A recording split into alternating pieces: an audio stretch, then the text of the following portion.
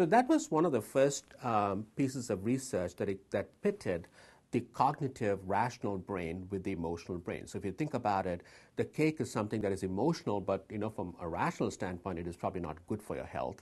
The fruit salad is something that is good from the cognitive, rational side, but on the emotional side, it's okay.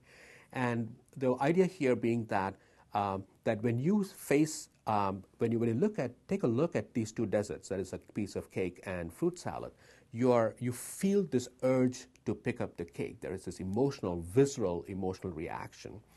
And the theory was that you need to have the cognitive rational side of the brain to kind of suppress that initial urge that you have.